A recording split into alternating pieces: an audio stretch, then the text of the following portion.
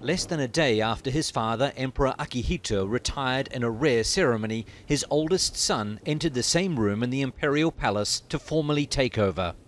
The transfer of ancient family treasures signaled the arrival of a new era, the reign of Emperor Naruhito. This was the first time in more than 200 years that Japan saw accession as a result of abdication.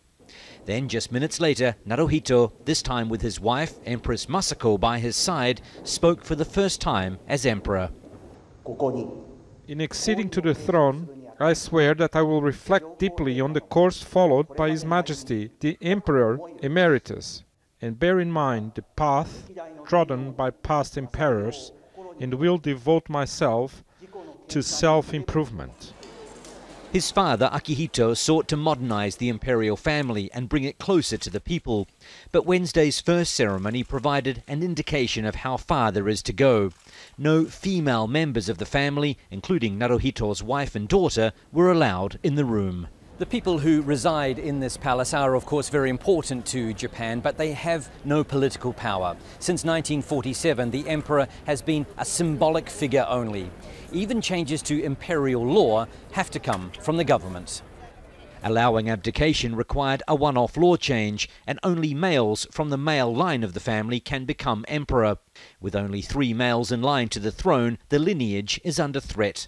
One of them is 83, another 12, so there is likely to be increasing pressure on Japan's conservative government to make changes to try to safeguard the line of succession. People who want to maintain the imperial tradition in Japan, they actually have no other choice than to modernize it further by accepting gender equality that is the norm in the post-war period, and that has also become a reality increasingly all over Japan.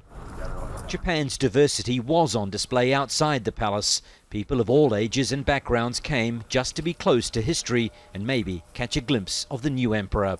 They'll get a better chance in October when a more elaborate enthronement ceremony is held and the imperial couple will travel around the capital city. But Japan is now in the age of Naruhito, the 126th Emperor of Japan. Wayne Hay, Al Jazeera, Tokyo.